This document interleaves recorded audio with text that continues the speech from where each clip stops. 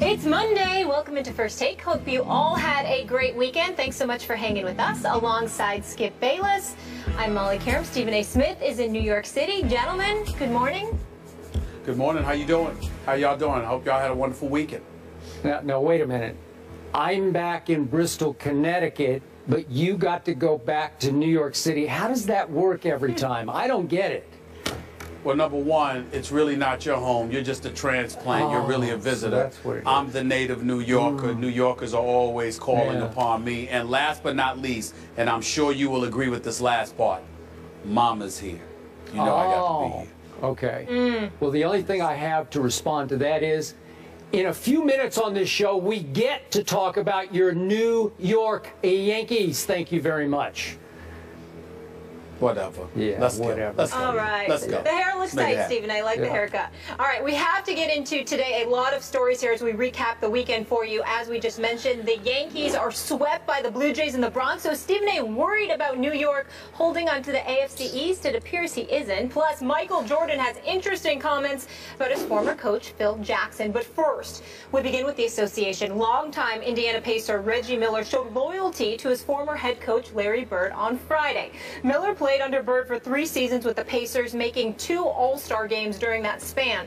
Now, in an appearance on the Dan Patrick Show, Miller said he would take Bird in his prime over LeBron James in a hypothetical draft. I gotta go with Larry Joe. In today's rules, you can't touch him. Yeah. And Larry, so this is 27, 28-year-old Larry and 27, 28-year-old LeBron, right? Or is he 30 now, right? 30. Yeah. So 30-year-old Larry, 30-year-old LeBron. So Larry if he Joe. averaged 30 back then, you take Larry Joe. Larry Joe for the win. Skip, Reggie would take Bird over LeBron. Do you concur, my friend? Stephen A. Smith, I do concur. But obviously, for the record, Reggie Miller was coached by Larry Bird for 3 years with the Indiana Pacers, so you can argue there was some bias operating there. I can also argue back to him that because Reggie played for Larry Bird, he was forced to study Larry's pro career a little harder, maybe even his Indiana State college career a little harder, to come to a conclusion that he drew. And we know that Reggie Miller's never been shy about having an opinion, and I think that was spoken straight from the heart. I do agree. In a hypothetical draft, that's what they started off with, I'll take it at any age. You can do it at 18 or 22 or 26, 28, or as they finally concluded at age 30. I'm going to take Larry Bird just a little bit over LeBron James. Now, you can argue, oh, LeBron is such a superior athlete, and I will not argue back. But as an all-around basketball player, as a leader, and especially as a clutch shooting difference maker, I'm all about Larry Bird. He was a bad boy. For those of us, those in the audience who are just too young to know, bad boy. Better shooter from LeBron at any distance. Three-point shooting, percentage, whatever you want to do, and especially from the free throw line, where he often led the league in free throw percentage, did Larry Bird. Better rebounder, clearly just a little bigger, had a little more better knack under the basket for acquiring rebounds, a la Dennis Rodman as a below-the-rim 6'9" rebounder. I'll give LeBron a slight edge as an assist man, but only a slight edge because Larry Bird had the passing gift. And then we come to defense. I'll give LeBron a slight edge there, but Larry Bird, as you know, Stephen A., could wreak havoc on defense to the point that he often led LeBron in the steals category. So I'm going to give Larry a slight balancing edge there. Then we get to leadership, intangibles. They spilled over from Larry Bird, as you well know, because you're old enough to have covered him, which is why Larry Bird has 3 rings, lost 2 finals, no shame there, to Magic, Kareem, Worthy, Byron Scott, Michael Cooper, all the rest, Kurt Rambis. LeBron is now 2-4 in finals and would be 1-5 if Ray Allen hadn't made the greatest clutch shot I have ever seen in that fateful Game 6 in Miami that I do not want to discuss any further. And finally, in last year's playoffs, this got swept under the carpet.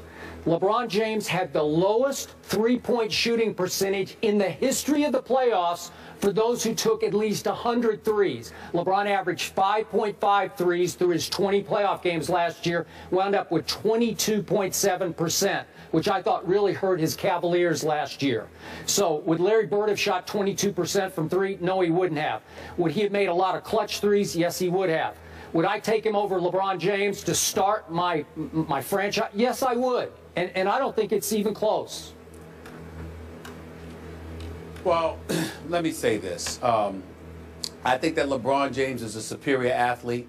I think for the first 45 to 46 minutes of a game, I don't know if there's anybody in the world that you can pick over LeBron James because he's a freak of nature, a physical freak of nature, being the fact that he's 6'8", 250 pounds, locomotive coming at you, capable of not just scoring but also defending and playing on both sides of the ball. I got to give LeBron credit where credit is due in that regard. But there's no way on earth that I'd pick him over Larry Bird in the clutch. I can tell you that much. Larry Bird was not just a superior shooter from anywhere on the court, just like you highlighted. Not only was he a near 90% shooter from the free throw line, which LeBron could never brag about, but also Larry Bird was Mr. Clutch. When the game was on the line, you knew that the ball was going in Larry Bird's hands, and there was little to nothing that you could do to stop him because he was that much of a marksman of the highest order, one of the most lethal marksmen we've ever seen in the game's history. And then there's another intangible that I'm going to throw out there. And again, you don't want to disrespect the greatness of LeBron because he's the greatest player in the world today, and he's been that for quite the last several years. And he's going to be one of the top 10 players in NBA history when all is said and done because he's already there now. And talent-wise, you could say he's top 2. But the reason why I also feel the need to side with my man Reggie Miller is because when that intangible about winning, it is something that LeBron James took years to learn. Even though he just lost in NBA Finals, I don't hold that against him at all. Kevin Love went down, then Kyrie Irving went down, and I firmly believe if those injuries had not taken place, that the Cleveland Cavaliers would be the NBA champions right now instead of the Golden State Warriors. Not to poo-poo them, but they're going to have a lot to prove that they weren't fraudulent this season, considering all the injuries that were in their face, en route to a championship. But when I look at the Cleveland Cavaliers and what LeBron James had to endure, I don't know if anybody could have overcome that, to be quite honest with you. And I just look at it from the standpoint that even though he deserves to be respected and that should not be held against him, what's undeniable, Skip, is that Larry Bird, whatever intangibles LeBron James strived to develop and ultimately did to some degree, but is still working on in terms of its completion, Larry Bird walked into the NBA with that attitude. He walked into the NBA with that gift. And there was an accountability factor that came with being on the floor with Larry Bird because there was a certain level of excellence that was expected, and there was a certain level of dereliction of duty that would not be tolerated.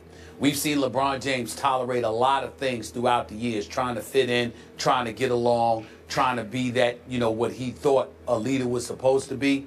Larry Bird never paid any attention to any of that. He was Larry Bird, and he came in there with a level of greatness coming from Indiana State, and he put the basketball world on notice that he was going to be a legend and he was going to be a winner. And anybody that played with him had damn well better adopt that attitude, or they were not going to be wearing the same uniform as him. That was Larry Bird. And we haven't seen that really from LeBron James, to be quite honest with you. So, in terms of leadership, in terms of clutch, in terms of shooting ability, and overall championship credentials, not just trophies, but a mentality, Larry Bird gets the nod over LeBron James. But you still can't dismiss the greatness of LeBron James. I must admit, I am shocked that you're not defending LeBron a little harder because I anticipated you would. I can't. No? Even though the great Mark Jackson said during the playoffs that he's finally gone to the very end of the limb and he can't help himself anymore. And he said at small forward, he's got to go with LeBron over Larry Bird. Well, what I'm saying to you is this. I look at it as two separate categories. If I have a team and I'm talking about building a team around somebody, it's LeBron. If I'm talking about the 82-game regular season schedule, it's LeBron. If I'm talking about the first 45 minutes of a competition, it's LeBron. But when you talk about money time, whether it's a particular juncture in the season where you're trying to position yourself for the playoffs, or you're talking about the last minutes of a game, or you're talking about the last shot in a game, or you're talking about a game 7, or you're talking about anything that indicates clutch, you simply can't pick LeBron over Larry Bird, because you can pick almost no one in NBA history over Larry Bird, because he was a marksman of the highest order. When it was money time, you knew where the ball was going, and you also knew there was little to nothing that you could do about it. It was just a matter of whether or not Larry Bird was going to make it or miss it. It was not a matter of what he was going to put himself in position to do or what he was going to be capable of doing, because he was that big time. He was Larry Bird. I can't deny that. I appreciate your candor. I'm not sure LeBron and his camp will appreciate your candor, but I do. And I want to throw out that, because they ended their argument or their back and forth between Dan Patrick and Reggie Miller about age 30, which LeBron is now. If you compare, could we take a quick look at those stats, the age 30 stats between Larry Bird, LeBron James? Larry Bird has got him by 3 points in overall average scoring, 3 rebounds a game he's got him by, which is pretty significant. Got him slightly in assists, which surprised me. Field goal percentage is substantial, 52.3 to 48.8. And then finally, that was another year. Larry Bird at 91% led the league in free throw percentage. Well, a couple of things. Number one, to get to your initial point about his crew and LeBron himself, got nothing but love and respect for those brothers. I'm proud of them. I can attest really to am. that. But I don't give a damn how they feel. You ask me an honest question, I'm gonna give you an honest answer. They don't cut my check. I don't work for them. Good for you. You know, I'm not.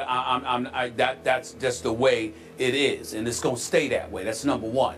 Number two, when you look at the stats, what you also have to consider, Skip, is that Larry Bird deserves even more credit when you look at those numbers, because the game was played considerably tougher then. It was more physical. You can get up in people. You know, you had the bad boys and everybody else still in the game and being very, very relevant. We all know the game of professional basketball in the NBA is called soft as putty right now. You pass gas, you'll get called for a foul. Yeah. You touch somebody's fingernails, you might get ejected. I agree. I mean, it's unbelievable. So the fact that back then it being so tougher and Larry Bird having the quality of teammates that he had, in McHale and Dennis Johnson and others, to sit there and put up those kind of numbers is another testament to his greatness, because he was playing in a time where they did not mind sharing the wealth. We know how unselfish he was about sharing the wealth, and yet he was still able to register those kind of numbers. So Larry Bird deserves a whole lot of credit for that. I agree with you. I'm guessing that right now about 80% of our viewing audience does not agree with either one of us. Well, all that means is that they don't know anybody. They don't know. Because we're giving them facts. I would love to pick LeBron if he deserved it, but I don't think he deserves it over Bird, over the Larry legend that we watched, in terms of what I told you, those 45 minutes, you know, an 82-game schedule. He deserves it in that level, but in terms of clutch, money time, there's no contest. He's not even in Larry Bird's class, clutch-wise. Not even close. We'll truly compare when it's all said and done, because obviously LeBron's career isn't over, but we move